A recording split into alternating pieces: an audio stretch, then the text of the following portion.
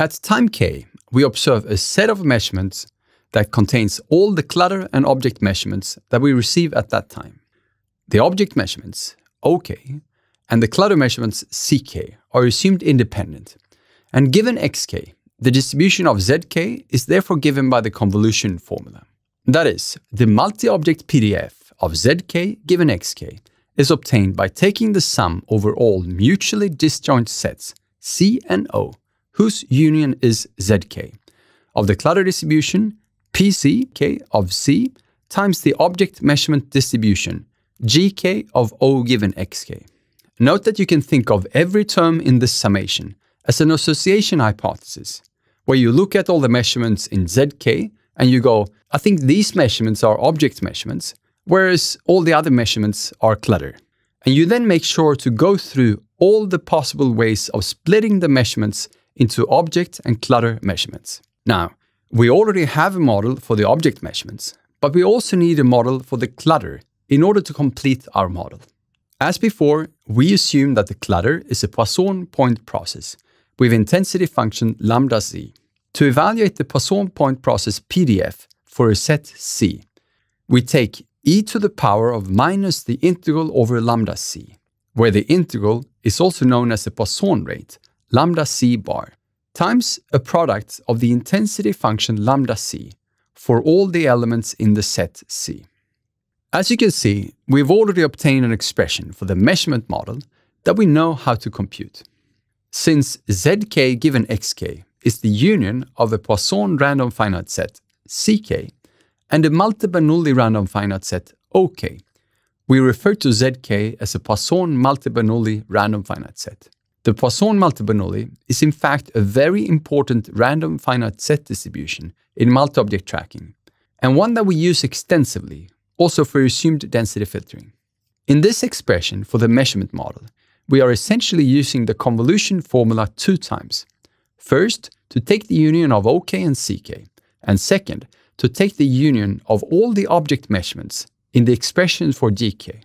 An easy way to simplify the expression for the measurement model and eliminate the need for using the convolution formula twice is to note that given xk, the set of measurements is the union of nk plus 1 independent sets, namely the clutter measurements and the nk different sets of object measurements. This means that we can directly use the convolution formula to express the multi-object PDF of zk given xk. We then get a summation over all disjoint sets C and O1 to Onk, whose union is zk, of the product of pck of C times a product of gk of oi given xki over all the different objects. Inside this expression, pck denotes the clutter distribution, which is a Poisson point process PDF, and gk denotes the distribution of the measurements from a single object, which is a multi-Bernoulli PDF. To make sense of this summation, I think it helps to think of every term as an association hypothesis.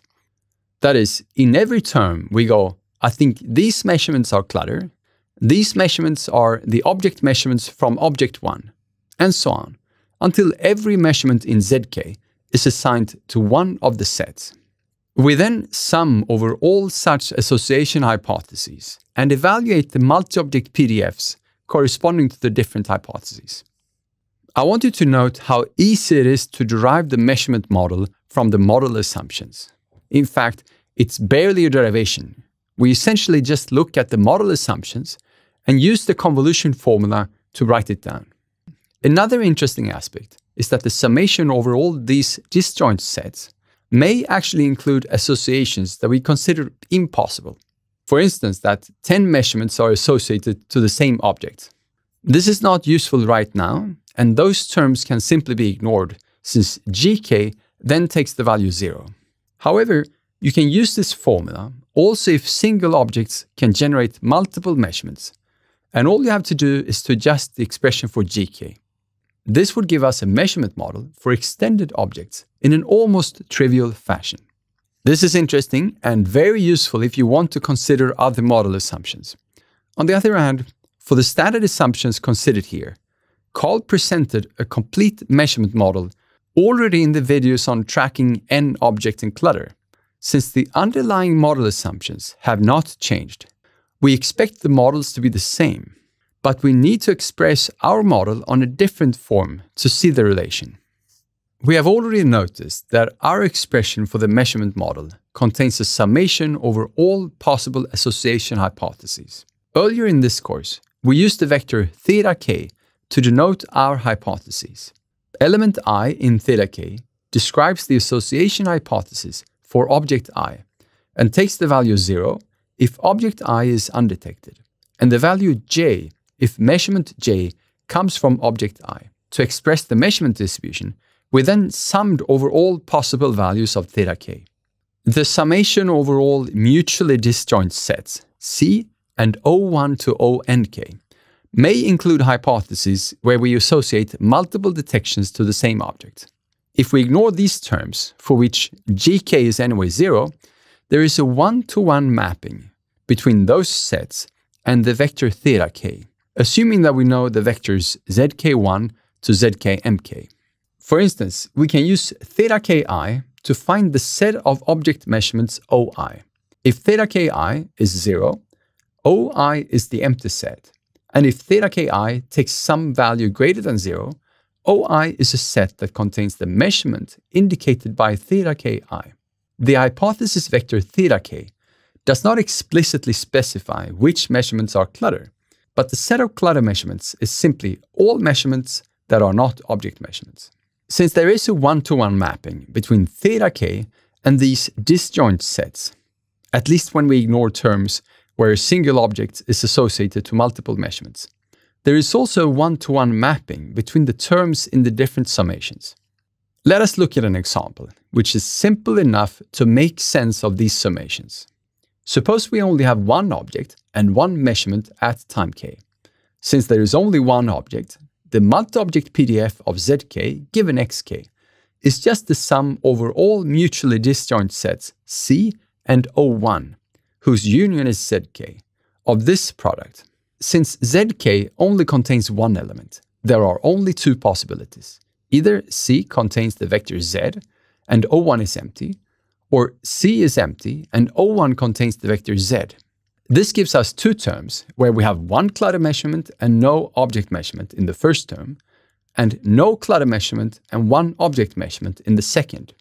Plugging in the expressions for the clutter and object measurements gives us e to the power of minus lambda bar c times lambda c of z times 1 minus pd, where the first two factors represent the clutter distribution and the third factor the absence of object measurement, plus e to the power of minus lambda bar c times pd times gk of z given x, where the first factor corresponds to the clutter distribution and the latter to the object distribution.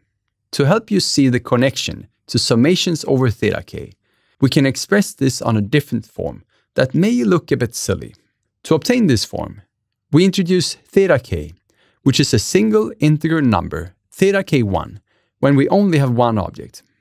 As you can see, the expression looks quite long and complicated, but I'll walk you through it. We have a summation over the possible associations, theta k1, where theta k1 equals 0 means that the object is undetected, and theta k1 equals 1 means that the object is detected. If we compare this to the previous expression, we note that theta equals 0 corresponds to the first term, and theta equals 1 corresponds to the second term. When theta k1 is equal to 0, we get e to the power of minus lambda bar c times lambda c of z1 times 1 minus pd of x1, since theta ki is equal to 0 when I is equal to 1, and there is no I such that theta ki is greater than 0. This means that we obtain the same expression as before when theta k1 is equal to 0. When theta k1 is 1, the first product is 1, whereas the second product contains one factor. We therefore get e to the power of minus lambda bar c times lambda c of z1 times pd of x1 times gk of z1 given x1 divided by lambda c of z1. And since the lambda c of z1 factors cancel out, we are again left with the same expression as before. The fact that we first multiply with lambda c of z1 and then divide by the same factor if theta1 is 1, is related to the fact that theta k only specifies the object measurements, and we simply know that all other measurements must be clutter measurements. So, at least in this toy example, we managed to express the measurement model on a form that resembles what we've seen earlier in this course. It turns out that we can do this more generally, and if zk contains the vectors zk1 to zkmk, whereas xk contains the elements xk1 to xknk, we can express the measurement model on the following form. As you can see, this is very similar to the expression on the previous slide, and essentially the only difference is that we now have mk measurements and therefore have a product over j from 1 to mk of lambda c of zkj instead of a single factor. Interestingly, this expression is also very similar to the expression for the measurement model that Carl presented previously. In fact, as long as the sets contain the same elements as the corresponding matrices, the only difference between the two expressions is a factor mk factorial. In retrospect, you might argue that we could have jumped directly to this relation, since I told you about this relation in an earlier video, and since the assumptions underlying the measurement model have not changed. But there are several reasons why it's useful to present this derivation as well. As a side note, I'd like to mention that you sometimes see the measurement model expressed on this form instead, where the product over 1 minus PD is handled differently. Instead of only taking the product of 1 minus PD over all I for which theta I is equal to 0, we here take the product from 1 to nk, and then cancel out the factors for which I is greater than 0. Let us summarize what we've learned. First of all, it's important to note that objects can still only generate at most one measurement, that the clutter measurements are still assumed to be a Poisson point process, and so on. That is, the measurement model is still fundamentally the same as before. Under these assumptions, we realize that zk given xk is the union of a Poisson random finite set and a multi-Bernoulli random finite set, which is what we refer to as a Poisson multi-Bernoulli random finite set. One difference compared to before is that it's essentially trivial to derive the measurement model thanks to the convolution formula. You may have forgotten how we did this previously, but I find the original derivation significantly more involved, since we had to obtain a prior model for both theta k and mk, use the law of total probability to condition on these variables, and so on. Thanks to the convolution formula, we elegantly avoid that entire process.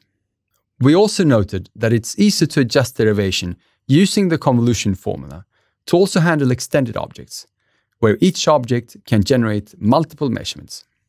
On the other hand, even though I prefer using the convolution formula to derive the measurement models, the original derivation still gives the same result, and it's good to know that the derivations do not contradict each other.